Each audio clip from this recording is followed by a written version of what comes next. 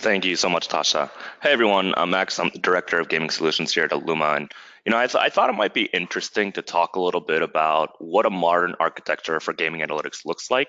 Alooma has been creating ETL as a service for many years now. We work with customers that you probably have engaged with, like Wargaming and Lumosity and Wizards, and I was hoping to show you a little bit about what we've learned in this space, and then talk about what it would take to build something from the ground up. So today we'll get a little bit into the problems you're facing, how a SaaS solution or building your own solution using some open source technologies could be fit. We'll do a live demo of some of the elements of Alooma that could be interesting for what you're working on. And then, of course, we'll have time for some summary and questions at the end. So first of all, let's talk about the cloud. I think it's pretty obvious for most of the customers that we deal with and most of the kind of consultants we're working with that everyone's thinking about cloud as probably the best option if you're building ETL from scratch today. And if you're trying to get real-time events in particular, trying to manage and kind of do this on site on your own becomes a really cumbersome challenge. And what we've actually noticed beyond just the basics of what cloud offers in terms of scalability and manageability, you do actually get more ubiquity of data throughout your whole organization. So think about in the days of old, it was the data engineers and the data scientists that would collaborate on, okay, here's the data I'm sending, here's the data I want to make available, and then I want to run some reports and actually see the results. And it was a very, it was an iterative process between a very small subset of the organization. What we're finding by having data available in more of a cloud hosted solution like a data warehouse such as Redshift or Snowflake or BigQuery is you're making data available to a much larger component of the organization without necessarily impeding the data itself. So now marketing can take a look and add Salesforce and Marketo data. Business units can add data from their support tickets. They can actually start to see significantly more than just the basic game events only for product. You can start to bring it together with other information. And we're actually seeing this across multiple business lines, not just gaming. Everyone has data, everyone's trying to bring it together and make it available to their entire organization. So this has been a nice side benefit of cloud-based solutions. So you're thinking, okay, I know I want to use the cloud. How do I get my data there? And oftentimes I hear from data engineers or business intelligence teams, it's simple. I'll just write a script. It should be no problem. And in basic essence, that's true. But I think the problem is, as you see more and more types of data sources and the ever-changing kind of needs that your organization has, what starts as a simple project and could have been a simple script becomes a manageability nightmare. We see with our customer base that there's a significant number of data sources they work with, and maybe I could bucket it into four key categories: flat files like CSVs or JSON lines. Maybe you're going to have some sort of transactional database like MySQL, Postgres, MongoDB, SQL Server. Oftentimes you'll have SaaS applications as well, such as Salesforce or Marketo, or maybe you're using some game engines like Unity or Unreal and you're trying to get real-time events from them. So it could be either SDKs or webhooks from these kinds of events. So you start to see that there's four main components there of where the data is coming from. But in the end, you just care about being able to analyze the data. So if you skip towards the right side here, you probably have some sort of analytics solution for visualization, such as Tableau, maybe Looker, or if you're extra savvy, you're just doing direct SQL queries right on the data warehouse itself. Most of our customers are using a cloud data warehouse today, like Redshift, BigQuery, Snowflake. Some of them prefer to go to an on-prem solution like MySQL or MemSQL. But it's that getting the data there that becomes a big challenge because you might lose data. It's kind of slow sometimes. It's not really getting the results you're looking for. And your team really has other priorities to focus on, and it's just is not scalable over time. So if you think about trying to build this from scratch on your own, you've probably considered a lot of what I'm about to show you. But in essence, of those four types of data sources we work with, you could even subcategorize those into two formats. The ones that are data stores that need to be queried of some sort, and the ones that are pushing data on their own. So something that needs to be queried would be something like a transactional database, MySQL, MongoDB, Postgres. Some of these would be the cloud-based solutions like Salesforce, where you have an API you have to leverage to query the data out of that, Marketo, Google Analytics, Facebook ads. So you actually have to go and fetch tasks from this. The second type is something that's pushing events, and this is most often what we see from games themselves. So it could be a web-based game, could use a JavaScript SDK. Mobile games would be iOS or Android SDKs. Maybe you're using a third-party SDK like Segment or Particle. So those are essentially pushing events in real time and need to be somehow aggregated and captured. And same thing from any kind of webhook or something that's coming from some SaaS applications like Jira even. So you need to have some sort of gateway or endpoint to receive these events. So that's the initial component in ETL in the cloud where you're extracting it. And by the way, even whether you're doing this in the cloud or not, the acronym stays the same. It's ETL and maybe another T at the end I'll explain in a moment. So once you have extracted the actual data itself, you need to normalize this for the platform you're working with because it's coming in different formats from all of these data sources. So you want to normalize it so it's something that you're comfortable doing any transformations you might need to do, which of course might be, let's say you have a user agent string and you want to parse that out to multiple fields. Or let's say you have a string that's too long and you need to either truncate it or you want to split it up into multiple strings. So some basic fixing and cleansing there, maybe some timestamps you want to clean up. Beyond that, you might want to enrich the data before loading it into your data warehouse. So for example, a lot of our customers have IP addresses with the data that they're sending via an SDK, and they want to enrich that with some geolocation. So you could use a package to essentially transform that on the fly, add country code, zip code, and enrich it with data that wasn't actually available in the original event itself. Finally, you may want to merge events or split them into multiple schemas on your output. So again, you can do all of this on the fly in that second transform stage that you're probably going to build out. Next, you want to actually load the data to your data warehouse. And to do this, it depends which data warehouse you're going to, but of course, your input data needs to match the schema on the output. So if you have not created a schema yet, you'll of course need to do so appropriately. If it's some sort of schema change, let's say you're adding a field and require a new column, then you'll have to update the schema on the output. You'll have to make sure to convert it to the output format. So for example, if you're trying to bring in a JSON line, if you're going to Redshift, you might have to store this in just a long varchar. If you're doing this into Snowflake, it would be a variant. If you're doing this into BigQuery, it would be a record. So you can see you have to really figure out the appropriate type for the output. You're going to copy it to a staging environment. And this is essentially to make sure that you're getting the batches oriented properly. In the case of Alooma in particular, we do a format we call micro batching, which brings in the amount of data into a certain batch size before it gets loaded into the data warehouse. If it's a high volume of data, we increase the batch size dynamically. If it's a low volume of data, we decrease the batch size dynamically. And the reason for this is we want to make sure to load the data as quickly as possible and as efficiently as possible. So if it's a high volume, of course, increasing that batch size maintains low latency, but significantly a higher volume of data is still capable of being sent along. And I mentioned that there's another component here I like to call the ETLT, so another transform potentially that you probably are considering if you're already building this out yourself. And that's doing some sort of after the fact batch-based transformations once the data is already in the data warehouse.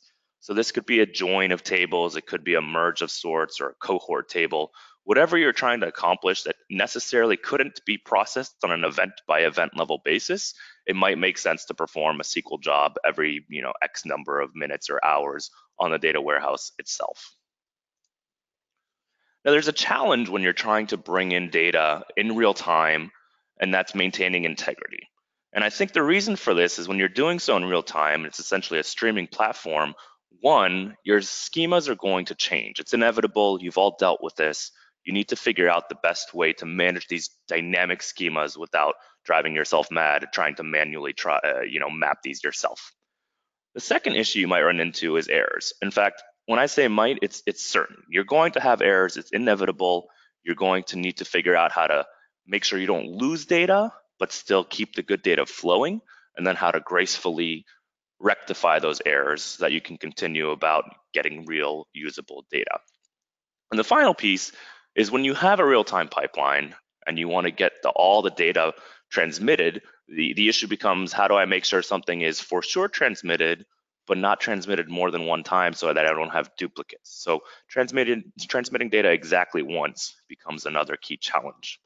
So let's first tackle how we handle dynamic schemas. So you can look at this as, you're going to have new columns coming in and new tables being created from various inputs. Some of your inputs might not have a schema associated with it at all, like a NoSQL. Your product team, of course, is going to be performing A/B tests, so they're going to have different fields you hadn't expected, new features and new events. And then eventually, as I mentioned before, marketing and other business units are going to catch wind of your abilities, and they're going to want to bring in other inputs you hadn't necessarily considered. And even, server logs and other backend monitoring tools are going to need to be monitored as well.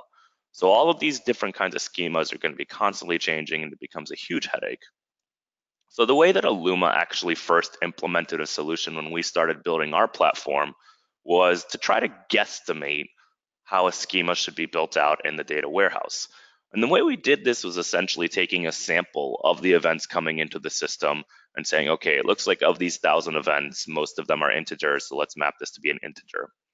And this actually worked about 85 to 90% of the time. It was very successful. But the problem was when it didn't work, you didn't always know. So that 10% of the time when it wasn't appropriate, you wouldn't really know until you were already looking at the data in the data warehouse and found that it wasn't exactly what you were expecting. So we actually had a more complete solution we tried to implement, and that is to actually schema import from anything that actually has a schema already. So for example, if you're importing data from MySQL, we query MySQL to get the current schema, copy that over into, let's say, Snowflake, and then of course, any translation that needs to occur, we handle that on the fly as well. For example, MySQL, it stores the length of a character differently than how Snowflake does. So there's an factor of 4 difference in the length there that has to be adjusted. And these are handled automatically on the fly, but it still handles the same type appropriately. So anything that has a schema, we can pull that from the original source. If it doesn't have a schema, it can still be inferred. And worst case scenario, if there's an error of any sort, that can be captured, which I'll show you in a second.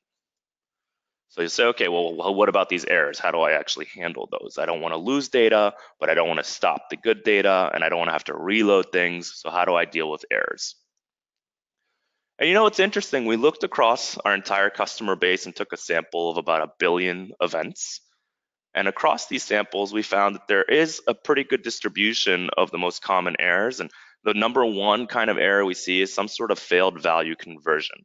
So you could think of this as something that came in as what looks like an integer, but was actually a timestamp. Or maybe vice versa, it was mapped as a timestamp, but occasionally you'll have a 0 value, which is not appropriate for a timestamp necessarily, and that could cause an error. Other situations you might run into, let's say you're resizing your data warehouse like Redshift, or maybe it's unavailable, like you're using Snowflake and you decided to shut down the warehouse for a bit. If the data warehouse is unavailable and data is expecting to be loaded, of course, where does it go, right? So that could be an error. And then you see some other lesser common errors here, like you're trying to push a string to what was mapped as an integer column. Maybe it was too long, the schema changed, and you hadn't had it mapped appropriately before. And let's say you're doing some sort of custom logic on the fly and it didn't really work as expected.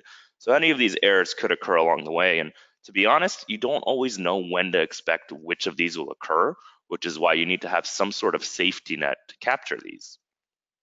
And Alooma's solution from the outset was to build a central catch-all event store that would, in addition to the error event itself, would store the details about the error. And if you were to build something like this at any element or any component of your data pipeline, you would need to make sure that any of those could write to that catch-all error queue. In addition, because you're doing multiple stages in ETL and you don't exactly know where an error might have occurred, you're going to have to store the original unmodified event so that you can reprocess it if you wanted to make sure you actually get that data correctly. And lastly, you're going to need some sort of way to query or look at the actual errors that you have, because you're going to have potentially hundreds of thousands or millions of these that are of the same type. So you want to be able to classify and group it so you can prioritize the errors that you're checking. Now, one thing you want to make sure you're aware of is if you do create some sort of mechanism that pushes events aside, is what about pipeline loops? Like what if you split an event and it has an error and it just continues to split and so forth? So you have this loop of continuous errors. What if you have multiple pipeline destinations and one event successfully made it to one destination but not another? How do you actually split those correctly? And then you can see the complex processing starts to build from there depending on your use case. So the first implementation that we attacked in this trying to really rectify the errors or catch them is essentially a Kafka queue to store all the failed events in their original format, and that's really important. We also stored metadata on each event that includes the reason for the failure and the number of times this failure has occurred, and that's to address the loop issue I mentioned a minute ago. We also created a notification service which aggregates all the failure notifications by the type and other similar parameters and notifies the administrator. And the way we actually allowed you to see some samples of the errors was we kept these in Redis. So you can see samples of the errors. You can try to run these samples through any kind of mechanism you have to rectify them and see the results. And this was a pretty good solution to start. It actually gave us a lot of functionality to make sure we captured errors and could rectify them. But, as we found pretty quickly, our customer said it's not enough. They needed more resolution into the errors and to see exactly what's going on. And the UI behind this was just not really sufficient to really rectify things on their own. So our next implementation of this was very similar in that we still captured the full event and all of the metadata, but instead of using Redis, we implemented Elasticsearch. So we're now capturing all the event errors instead of just samples. And in addition, we allow you to drill down into what kind of input did this come from? What's the event type? Where's it going? What's the error type? So you can really granularly look at the kinds of errors and not have to scroll through 100,000 of them. You can kind of group them to see what's most important to you. Now, you're going to say, okay, how does this work? Does this mean I'm going to have duplicates? What if I'm resending old events, but a new event came in? How do I make sure that I'm not overwriting something that was correct after the fact? And that's a great question. I think that it's kind of a tough problem to really make sure that you transmit data at least once, but exactly once. Now, at least once is pretty straightforward. This has been solved before. If you think about like a TCP stack, anytime a network event is being sent, it's getting an acknowledgement and therefore it doesn't send an event again. Now, if it doesn't get an acknowledgement for some reason, that acknowledgement was not sent or it wasn't received, it just resends the event. And therefore, you're making sure that you're sending events and receiving them at least once. Now, if for some reason an acknowledgement was sent and the original sender didn't see that and it sends an event again, there's a sequence queue that the endpoint has, and if the endpoint number is higher than number of events than that was received, then it knows to skip that event. So it doesn't really have an issue in duplicates in that sense. Now, the problem with data is that you might not necessarily have a linear sequence and you might want to actually overwrite something from the past. So making sure that you sometimes are overwriting something or sometimes need to make sure something was received is a little more difficult. And the way you can address this in theory is idempotency. So instead of making sure that something is sent exactly once, you make sure that even if it is sent more than once, that you're going to just overwrite a duplicate event by itself so that the value is just, if it happens to be sent again, you're not actually impeding the data in any way, it just overwrites itself. Now in practice, this is still pretty difficult because then you have to figure out, well, what identifies an event? Is it the content? Is it the ID of the event? Not all data warehouses support idempotency, so this becomes a challenge because they're expecting append-only data. And then every component in the pipeline could fail at some point, and you're not sure at what point it failed. So once it does come back up, it's likely to resend the last few events in its infrastructure once it has restarted. So that could be a potential issue. You don't know where or at what point it's coming from. So the way that Alooma tackled this is we tried to generate an event ID as early as possible in the process. So if you think about from MySQL, we're pulling in the primary key. If possible, let's say from an SDK, from real-time events from your games, we generate an event ID as soon as the track function is called. So really at the very beginning of the process. We'd also suggest making these IDs sequential if you're building this out yourself, just for simplicity's sake. Now, one thing you'll notice, though, is that primary key constraints are not always validated on Redshift, for example. So overwriting is not always an option.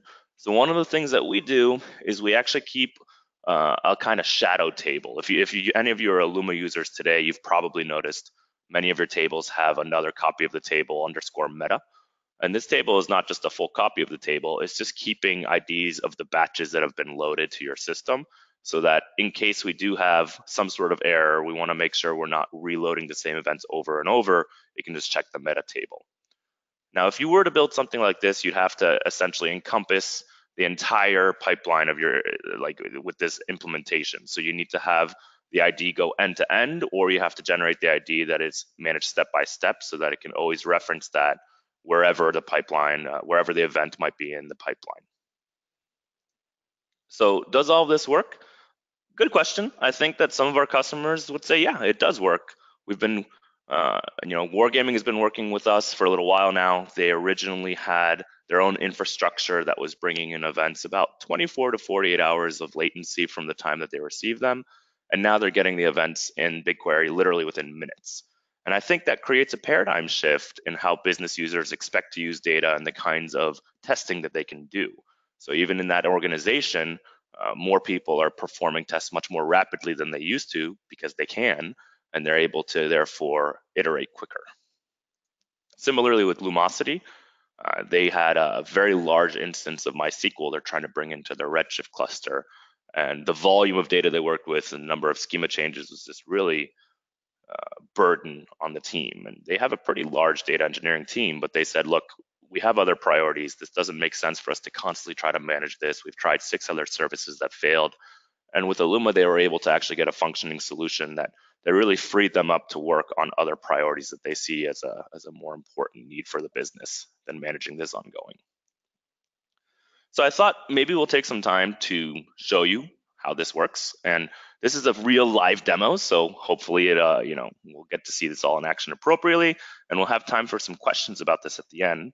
So Tasha, let me know if you can see my screen as I'm switching over here. I thought what I'd do first is show you a simple system. This is Alooma. When you log in, you see what's called our plumbing screen, which gives you the ability to add new inputs or to look at the inputs you already have. In my case, I have a few inputs already set up. I have a JavaScript SDK that I've set up for a game I'm about to play. I have a Python SDK from another game, some server logs, and I'm sending some webhook data as well. Every input that you have through Alooma goes through 2 stages before ultimately ending up in your data warehouse. The first is what we call our code engine, which allows for real-time transformations on the fly. And the second is the mapper, which handles all of the schema management for you, so you don't really have to do that manually on your own. If I did want to add a new input for the first time, I could just simply click Add New Input, and then you can see we have many options out of the box.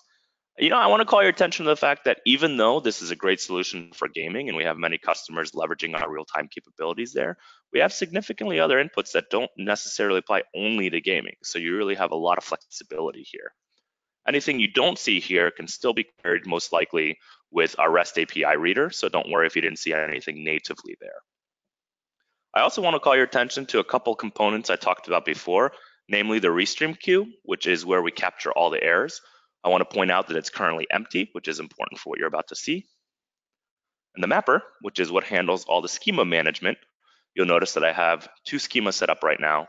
As I mentioned before, I have an input from my JavaScript SDK as well as my Python SDK. So those are the 2 inputs you're seeing here at the moment. So let's start by playing a game. Let's look at some events in real time. So right now, I'm going to hop over here. I'm going to start playing a game. And as I do, I'm probably going to die at some point here. Hold on, sometimes it doesn't show over video, so I'll refresh real quick.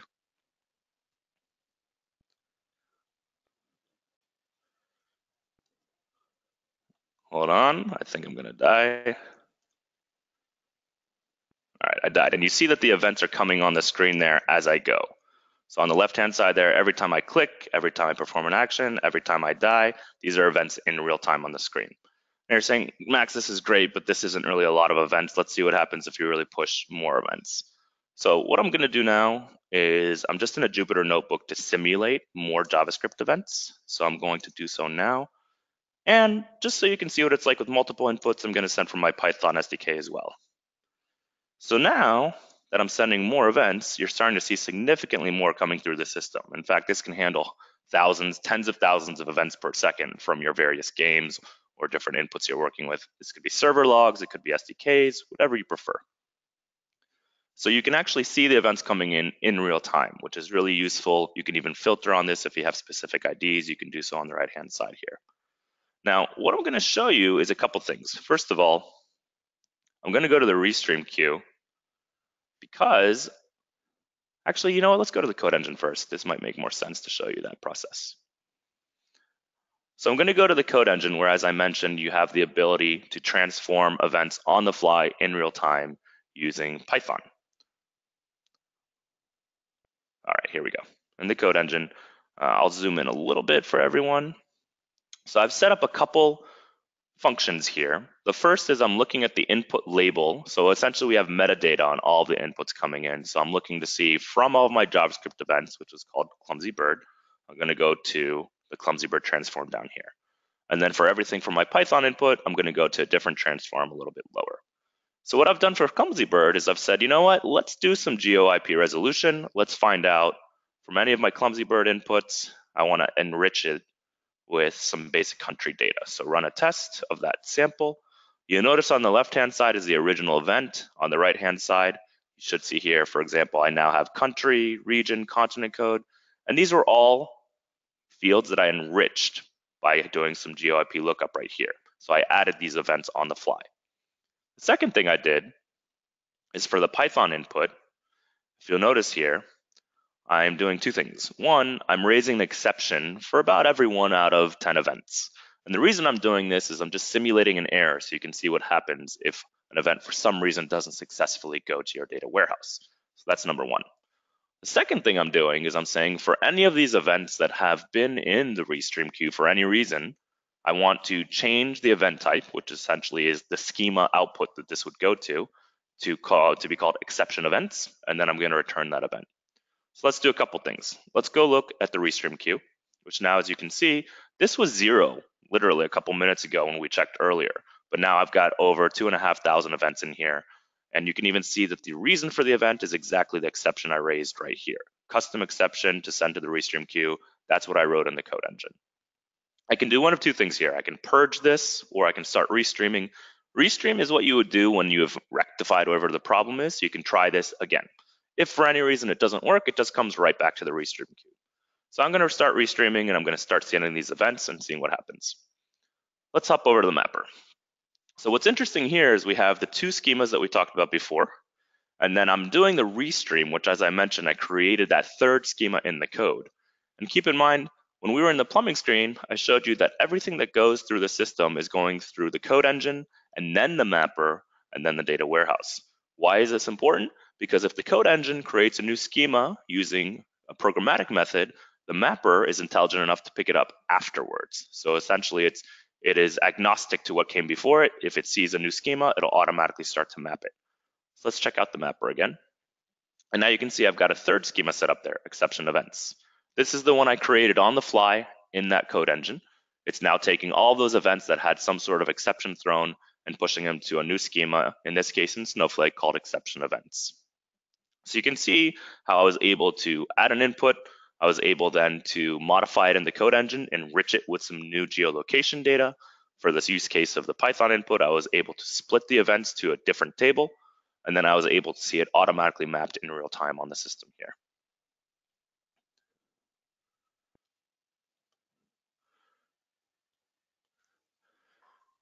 So some closing thoughts. If you wanted to leverage a cloud-based data warehouse and an ETL platform, I believe that you can dramatically improve data usage across your entire organization, and you can have more reliable data, which of course is, it's really paramount importance if you want to be able to make real-time business decisions with all of the data that your company has. If you really want to have the appropriate data integrity, it does require a very rigorous design and a tested implementation.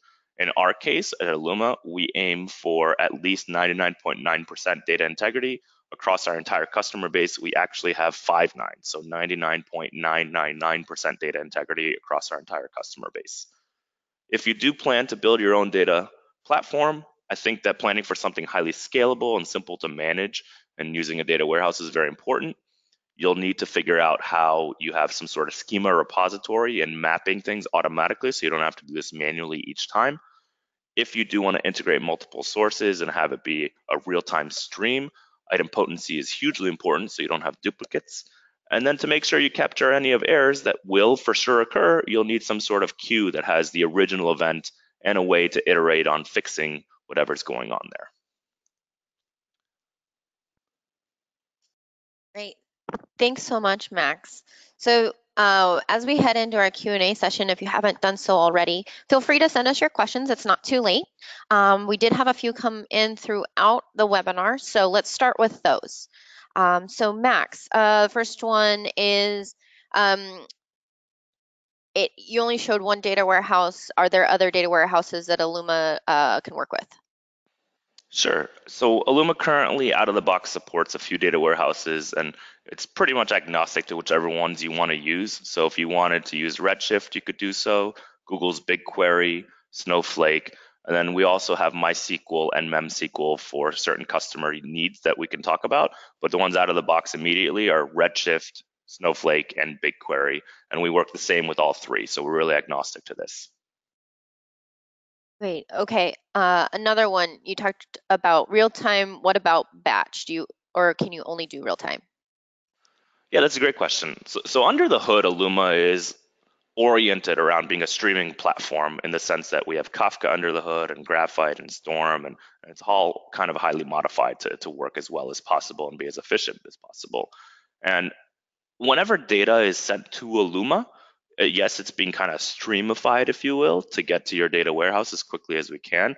But it doesn't matter how the data comes to Alooma. So some of our customers will have, a large file they put in an S3 bucket or an FTP location, and that's kind of a batch process they'll do. Let's every like 8 hours. So really, it doesn't matter how you send the data to Alooma or how we access it. As soon as it hits our system, it's going through the stream as quickly as possible. And whether it's batch or real time, Alooma performs exactly the same way. So it's good for both. Great. What type of alerting is available? Yeah, so there's a couple things you can do. One, everything I showed you in the platform itself is actually a UI built on top of our API. In fact, we usually release our newest features on API first. So this means that we do have a dashboard I didn't show you, but in the dashboard, you can see notifications about any errors. You can see notifications that are just warnings. You can have these notifications be sent to you in an email digest format, either as they happen or in a certain time period, excuse me. And then once you have these, you can actually query them in the API as well. So some of our customers use Sumo Logic or Datadog to get these events in their own kind of infrastructure. You can even set a PagerDuty with the email system I mentioned a minute ago. So really a lot of flexibility there. If you're, want to use our API, whatever you wish to do on your own is completely up to you. Great. And looks like for a final question, is there a free trial or way for someone to get in and try it out? Yeah, sure. So if you wanted to test this on your own, it's really nice because adding an input takes just a few minutes. Go to Alooma.com and there's a start now or get started section. And once you do that, you can send some basic info to our team here. We'll reach out to you, get some basic info on kind of what your use case is and how you want to get going. And our sales executives can help you get $500 worth of free credits to get started. So that's usually the best path, and then you can figure out the best way to go from there. But it's pretty easy to get going. A lot of our customers get set up and going literally within an hour after reaching out to us. Awesome. Well, on behalf of Max and the rest of the Alooma team, we would like to thank everyone on the line for joining us today. We hope you enjoyed the discussion as much as we did, and we look forward to speaking with you and joining us on future Alooma webinars. Have a great day.